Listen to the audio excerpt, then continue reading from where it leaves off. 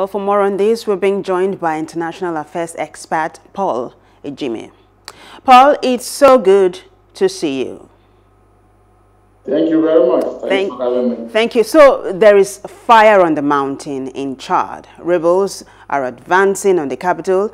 What can be done to stop more bloodshed? Well, it comes into, you talk about the short term and then the long term. The short term will be for get the rebels to at least cease fire, so there can be some negotiations and, so that life can return and then to decide what can happen. The longer term will be to look at what has become the perennial causes of these issues. Insecurity, ethnic, divide, and then poverty, unemployment, and the fact that even though Chad is rich in oil and other, resources, it is not, it hasn't come down it hasn't affected positively the lives of Chad's 16 million or so people. Instead, it benefits the colonial master, France, which is, has the oil companies that are exploiting that oil. And then they're also using, well, bless his soul, Deby that has just gone. He was propping himself. He became a field marshal in the army.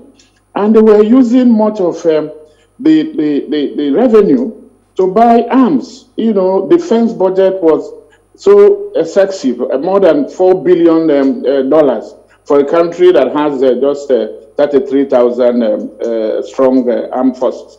But you see, he was enjoying, that is Deby now, was enjoying the support of France and then the other Western powers, US and EU countries. So that is where, and this is what is happening, that Chad is rich, but its wealth is not being felt by the ordinary Chadians. And so you have a rebel that are fighting from, the north, close to Libya. Let me come in here. Yes. So you talked about the reason why France is supporting the military takeover, because that was going to be my next question. I was going to ask you, what do you make of France, defending the military takeover?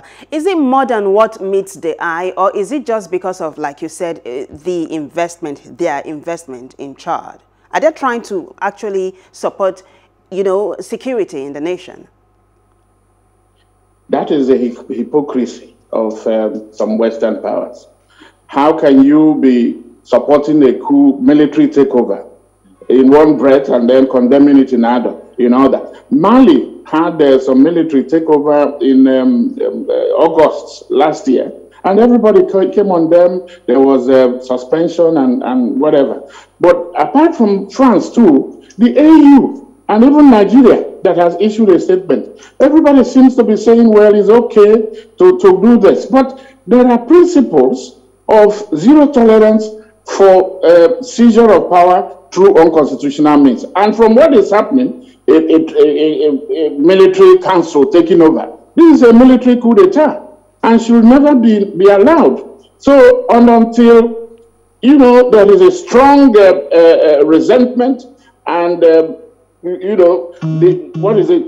denial and rejection of this type of hypocrisy, Africa is not moving anywhere. For France, perhaps it will help them.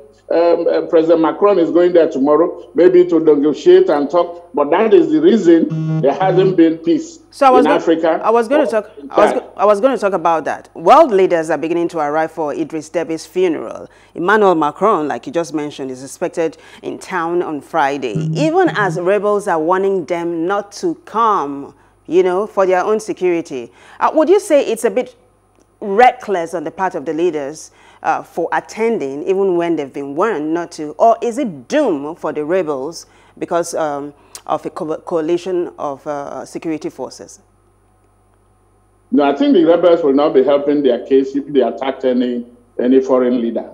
They will. I think they have even heard that they said they will. There will be a measure of ceasefire before, for the funeral. I think they should pay respect to a fallen leader. And so I don't think they will go all out because it will not help their matters. They will want to put themselves in a position that they can negotiate. Listen, they are asking for inclusivity. They are asking for justice. And so if that is the case, they can talk about it. One day it's not will not be too much to sacrifice. And then after that, they can resume whatever grievances they are pursuing. But I don't think they will be too irresponsible to maybe shoot down the plane of any of the visiting leaders. So that is that's the expectation. But that it is just postponing the evil day, because after that, where does the young man, 37-year-old Mahama, that has now been put to take over from his father, does he have what it takes? Will he fit into the big boot of his father? That is another issue. And how long will France be able to continue to prop regimes in Africa instead of leaving Africa to grow? There is independence, live independence, political independence, economic independence. That is the only lasting solution to all these issues. So that Africans, they can make mistakes and then correct them. Democracy is, everybody is learning. Even America is learning. True, so, Paul. But they are confused because they have ulterior motive. They have interest that they are pursuing. Mistakes must be corrected. Absolutely, I agree. And then you talked about the ceasefire earlier on. Well, it was short-lived as the rebels called off the ceasefire. But that's the much we can take. Thank you so much for joining us on the news tonight. Thank you. Hello. Hope you enjoyed the news. Please do subscribe to our YouTube channel and don't forget to hit the notification button so you get notified about fresh news updates.